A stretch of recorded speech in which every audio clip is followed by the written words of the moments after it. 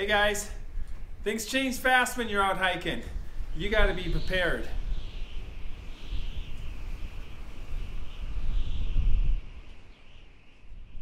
Hey guys, Chris here. Today we're going to take a look at the outdoor hiking clothes you need to be wearing to make sure that you're warm, dry, cool, and comfortable. That's next.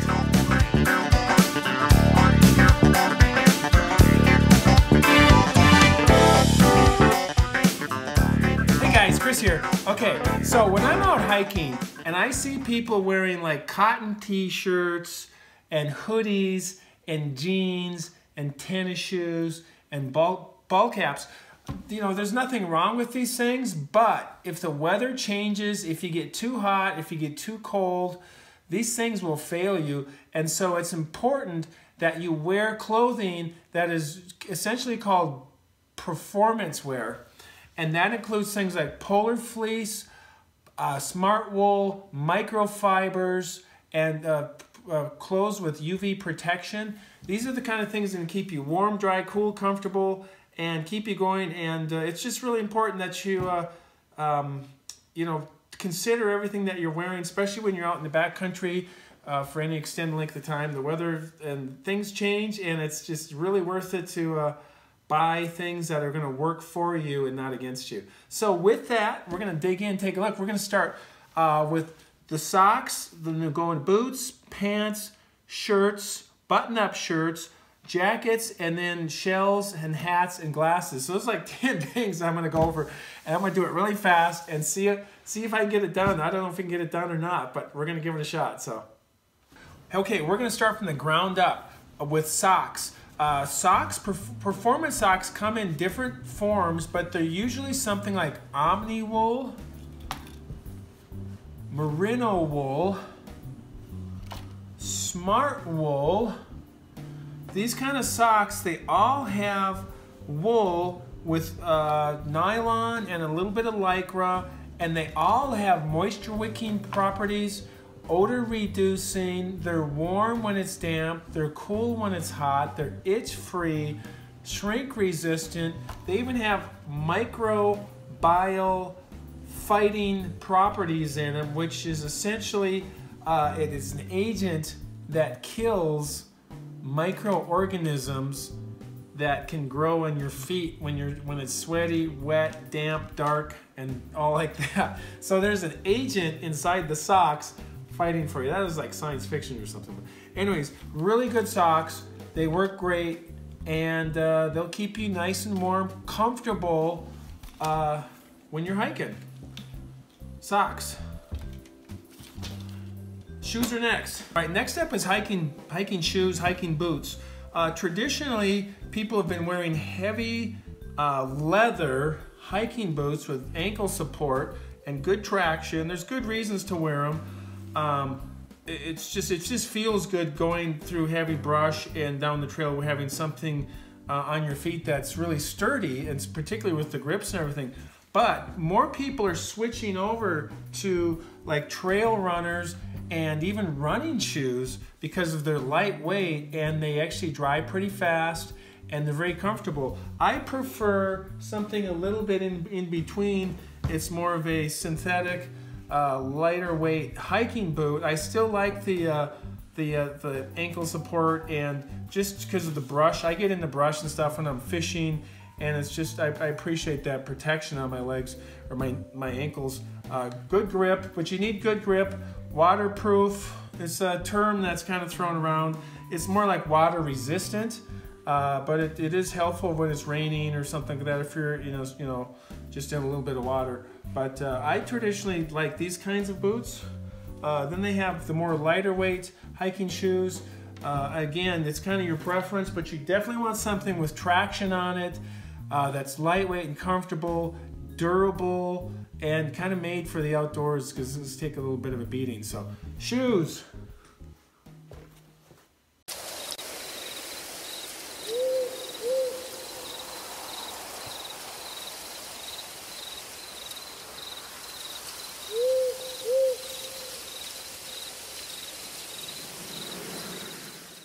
Okay, next we got pants.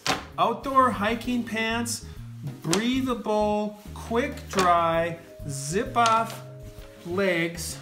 Look at this, this is great, isn't this great? So you wanna go swimming, you find the zipper, zip, you can take that thing right off. Look at that, just took the leg off like that.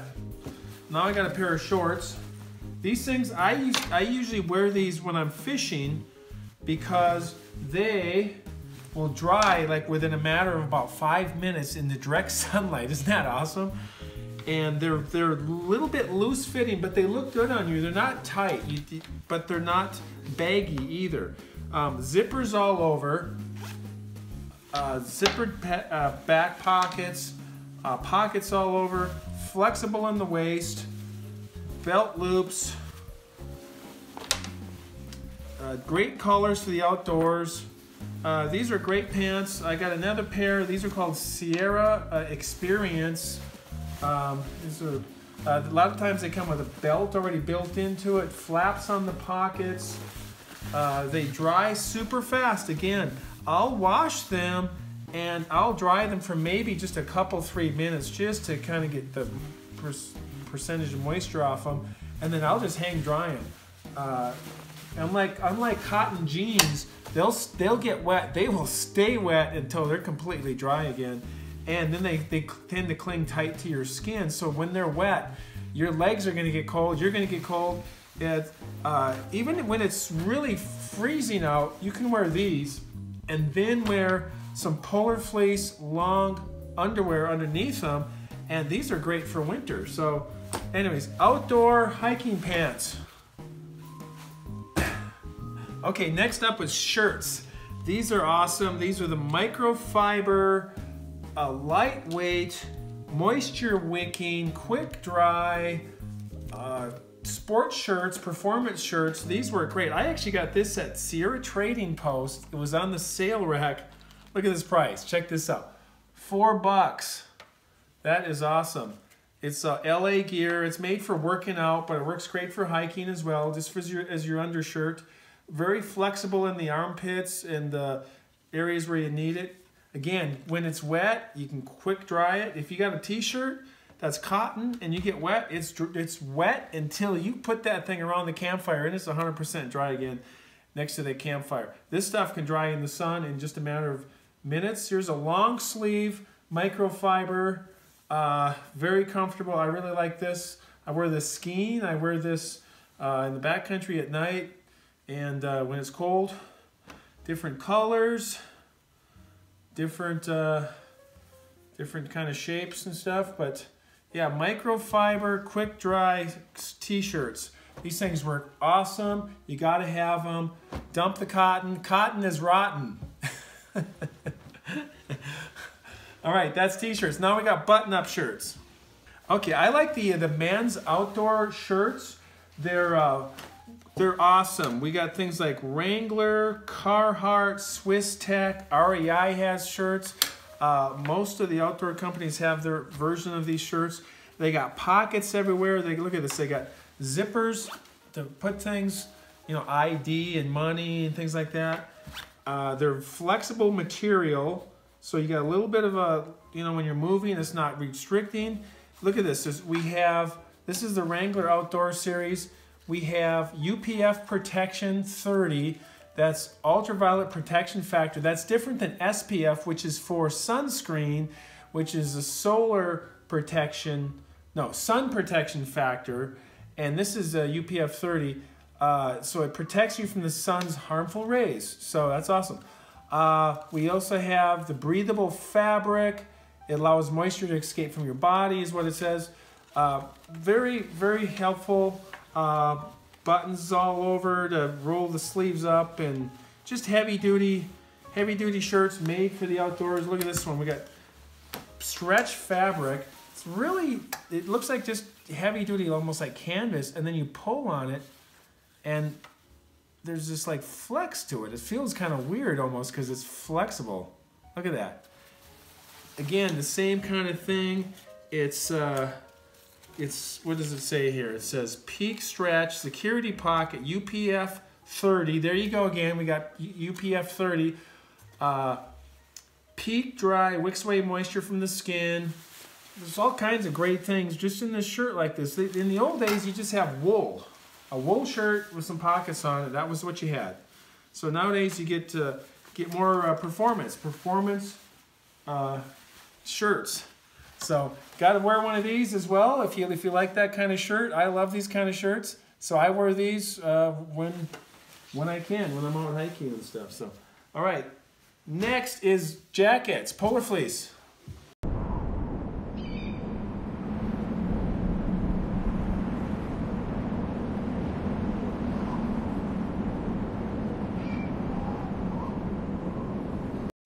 All right, polar fleece is a must-have for outdoor hiking, outdoor travel, backpacking. It's lightweight.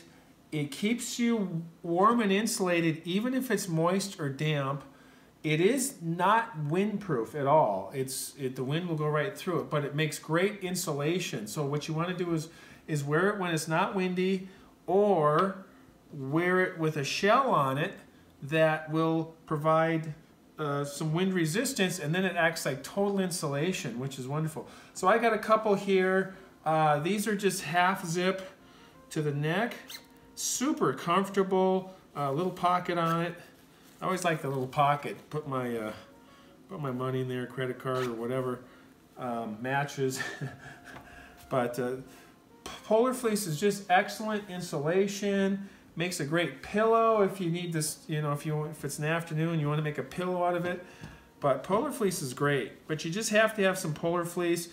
They got full zip up, they got a vest polar fleece, but it's a great material that was meant to mimic wool and the qualities of wool, but they found out it does more things. Like I said, it dries really fast as well. So polar fleece. Okay, next up we have the outer shell, and this is going to give you your wind protection and your rain protection. And that is so critical because then it allows the insulation properties of the polar fleece to do its job, which is closer to your body, to keep you warm. And so it's really important to have a good shell. These are really lightweight. They got hoods on them, and flexible arms on them. Velcro pockets, and actually just really important to have a shell to go with it. And this thing can fold down pretty quickly and easily. Let's see what we got here. Yeah, look at that.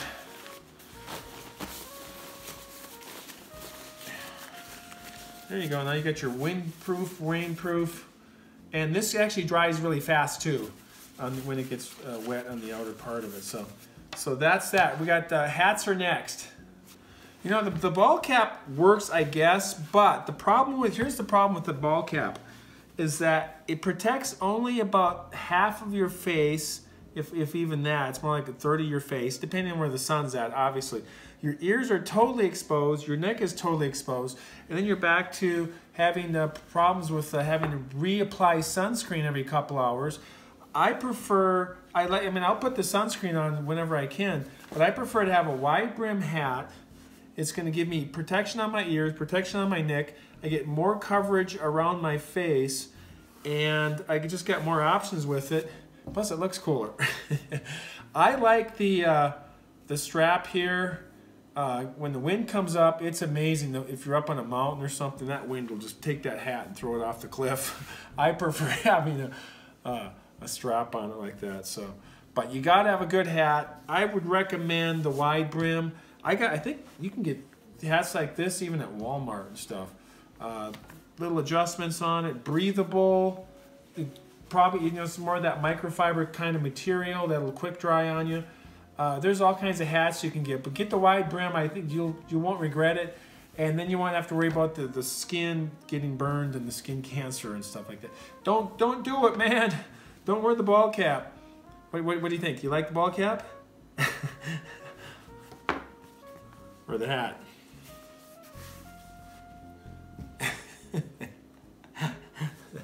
Okay, glasses. Next. Okay, when I'm hiking, I like to have 100% UV protection, more of the Polaroid, little protection on the side here from glare, like if you're in snow or ice even. These are my prescription glasses. They also have the Kuroki on the back, and these keep me from losing these things because I'll set them down somewhere if I don't have the strap, and I will forget them. I swear I will. And so I always can drop them like that, and I don't have to worry about them. I need things attached to me, just like my trekking poles and the holders in my backpack. But these work great. You need some really good glasses, and you don't want to lose them. 100% UV protection. Definitely got to recommend it. Also with the Polaroids, if you're on a stream, you can see better underwater, and you can see fish and other things under the water. But I like them for fishing as well. So UV protection glasses, definitely. All right, thanks for watching. We'll see you next time. Keep hiking.